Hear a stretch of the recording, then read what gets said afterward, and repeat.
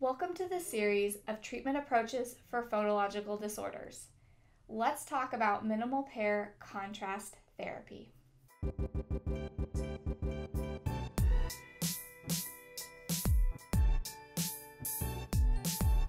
This therapy approach starts at the word level using pairs of words that are different by one sound. These pairs of words are called minimal pairs. The sounds that are different in these words have to have as many articulation similarities as possible. This is where your knowledge of phonetics comes in. The sounds can be different by one or two phonetic production features, either place, manner, or voicing. This therapy approach is most appropriate for clients who are stimulable for the target sound. This means that they should be able to say the sound you're trying to target. So, for example, if your client is substituting t for k, they should be able to say that k sound by itself. This is not a therapy approach that you would use for clients who have a lot of articulation errors and a lot of phonological processing errors. How do you pick targets? After you've evaluated your client, the number one thing that you need to think about is finding their errors and the sounds that they should be producing for that error.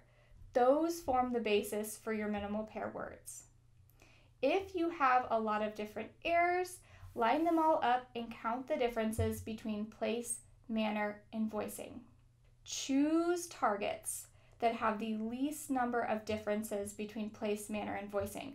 Remember, we're shooting for ones that only have one difference, maximum of two. If you do have a lot of different errors, choose the earliest developing sounds. Then think about the sounds that affect their intelligibility the most, and stimulable sounds always have priority. So once you've decided on your targets, create your minimal pair word list. After you've created the minimal pair word list, follow these treatment steps. There are 4. The first one is making sure that your client knows the words that you're presenting. So you can ask questions about the words and have them point to the correct one. The second step is discrimination. So we want to make sure that they can hear the difference between the two sounds. So you say the word and then your client points to the correct picture. The third step is called production training.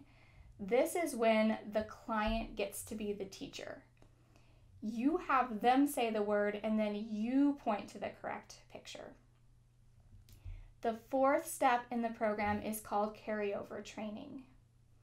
This is when they have mastered the minimal pair words and then you're going to start building from the word level to the phrase level to the sentence level. This treatment approach has a specific sequence that they want you to follow, and here it is.